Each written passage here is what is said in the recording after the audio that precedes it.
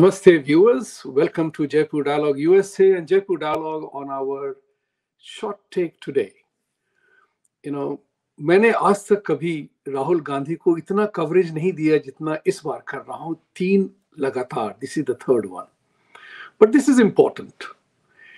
ये इम्पोर्टेंट इसलिए है कि समटाइम्स अगर पाँव में आपके कुछ कांटा चुभ जाता है ना, तो वो नासूर जैसा बन जाता है. You can't ignore it. And Rahul Gandhi's visit, we know why he is doing it here. Now he has done what is known as the secret visit to White House. जैसे ही उनकी जो यात्रा खत्म हो रही है, तो उसका सिलसिला भी बन रहा है कि व्हाइट हाउस गए थे. डिटेल्स अभी तक उभर के नहीं आई हैं. Whether President Biden met him or not, we do not know. But definitely mid-level के लोग उनसे मिले हैं. But there is a reason why Rahul Gandhi is catching so much of imagination of America or American administration, particularly Democratic Party. एक बात याद रखिएगा कि when Trump was the president, Trump got along very well with Modi ji. And I was witness to scenes here in Madison Square Garden and the visit to Houston and rally in Ahmedabad, where Prime Minister had openly said, "Ab ki baar Trump Sarkar." That had actually ticked off the Democratic Party members here in the US. And बीच में उनको हमेशा याद आता है कि we have to teach Modi a lesson. इसको भूलिए, politicians don't forget incidents like this. Now, whatever the reason may be, Democratic Party doesn't have a soft corner for Modi. Let's be very clear about it. It's purely transactional, defense-related matter, India's big market. All these are throwing up economic opportunities that US cannot ignore, considering the state of affairs that prevails in the US right now, the social upheaval on account of varieties of factors, as also the social upheavals being caused by unmitigated disaster caused by unregulated immigration. So much so that California has passed rules and regulations that do not apprehend or report on shoplifting and shop thefts. That's all those things you know. The outward migration from California is beating the hell out of everybody, from Hollywood as well. So there are a lot of disturbances happening in the US, and US is desperately looking for some stabilizing factor, economy being one. The famous statement, "Is the economy stupid?" That said, why is Rahul Gandhi being pampered? Who are the people supporting him? Why is White House keen on supporting or indicating its support to Rahul as a potential opposition leader? You must have heard about it.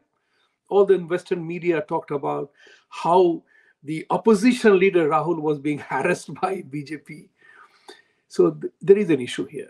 2024 elections are nearby, very close by. We also know that they tasted success in Karnataka. Then they see the success of their Karnataka formula and they want to repeat that nationwide. So you must have read the report that opposition in 450 parliamentary constituencies is going to field one candidate, a united candidate. Very, very interesting development, all to unseat and defeat Modi. But as the saying goes, everything has a dual impact. This is good for Indian democracy. Trust me, it's my thought that instead of the experiment of Mahagathbandhan, which has failed miserably, they are now trying to project Rahul Gandhi as the potential leader of the opposition. And if the opposition parties rally behind him, perhaps they may have a chance. Not as a Mahagathbandhan, but Rahul Gandhi's leadership. US government and the United States administration is probably tacitly endorsing Rahul Gandhi as a future leader of India, of the opposition party, not as part of Mahagathbandhan, but as a leadership role. I think the United States is conveying to the opposition parties, teammates, Kejriwal, Mamta Banerjee, Sharad Pawar, and all the motley group of people, regional parties, that, hey, if you have any chance of defeating Modi or standing against him, you have to have a person who can stand unitedly. That is the game plan. This White House visit is designed towards that impression, to convey to the opposition people in India that unless and until you rally behind Rahul, who we endorse, and United States will endorse, for the simple reason that Rahul, amongst all the opposition people, Nitish Kumar and others, Gehlot, Fehlot, jo bhi ho, and all honorable people, Rahul Gandhi alone has a so-called national appeal. At least he's known. Whether it's of नकली Gandhi family और गांधीगिरी जो भी कह लीजिए, at least लोग उसको जानते हैं. कांग्रेस की नेटवर्क है अभी भी. That will be good for India. You know why? Because then ये जो छिटपुट पार्टियां होती हैं ना, जो सब अपना अपना पाउंड ऑफ फ्लेश निकालती हैं इलेक्शन में, वो बंद हो जाएगा. जैसे कि कर्नाटका में JDU now wants to, JDS और जो भी है जेडीयू पार्टी है, वो they are trying to team up with BJP for 2024 election. Unlikely partnership, but hey, politics makes a strange bedfellows, right? So this is the game plan of the US and the Congress party, is to somehow back Rahul Gandhi as a candidate for the opposition. And that's the gameplay. It's not about any love for Rahul. United States is far too pragmatic, far too transactional driven. And they are looking at it from this point of view that, hey, we meet all the people all the time. When the people go, they meet the leader of the opposition, the shadow cabinet in UK, and people go from here to India, they meet the leader of the opposition. It has happened. So nothing untoward about it. But the gameplay is US is conveying to the opposition parties that if you want your alliance to succeed against Modi, you have to fight election unitedly under a banner of one projected leader.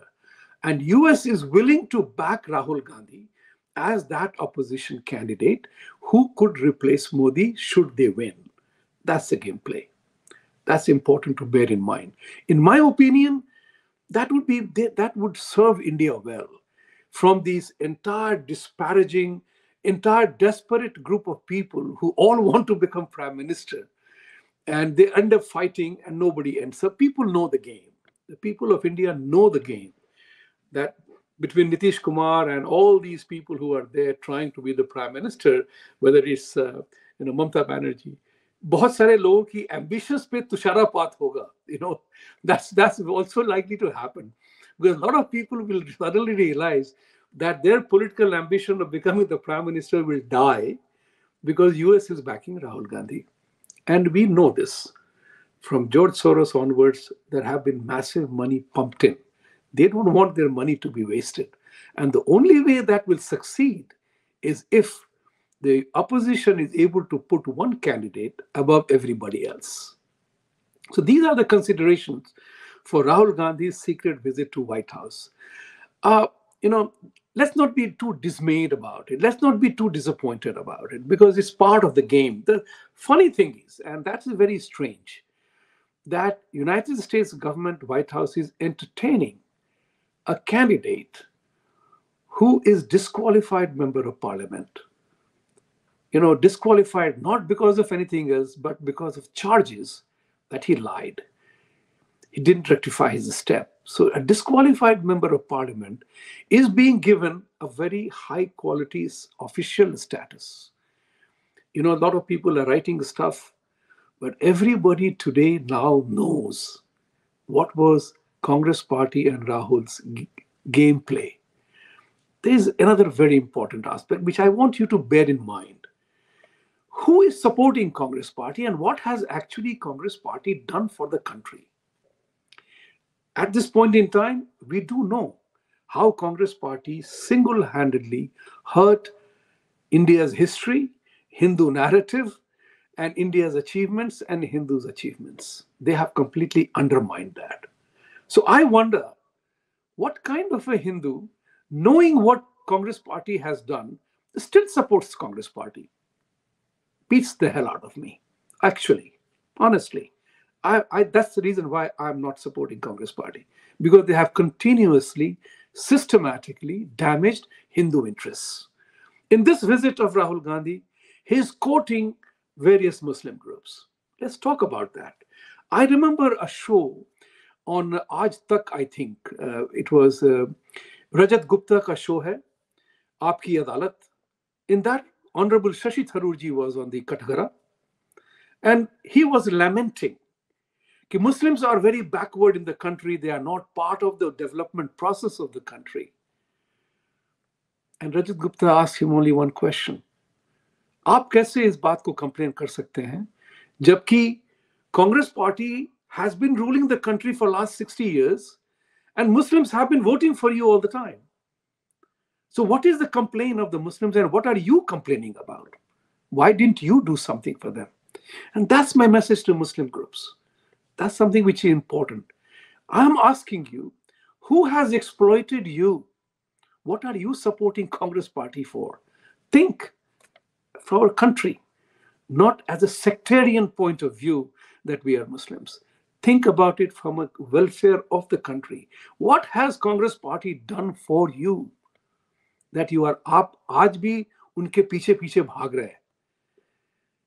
After all, it is an 80% Hindu country that you are thriving and doing well.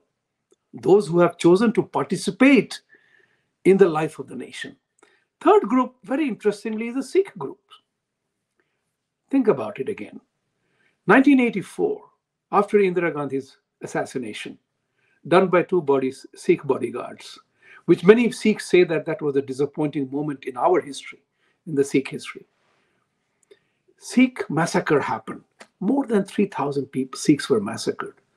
I am asking, Indira Gandhi installed Bhindranwale. What was the gameplay? It was again a Congress Party gameplay. Divide and rule, divide and rule, divide and rule. Bear it in mind. I'm wondering, why must any Sikh support Congress Party? These are just food for thought. Congress Party को हमें evaluate करना पड़ेगा critically, with eyes open, and knowing what we know now. All right? I will end now. Thank you very much for joining us. Support us, subscribe to our channel, and your support is vital. Give us the feedback. Satyamev Jayate. Thank you for watching us.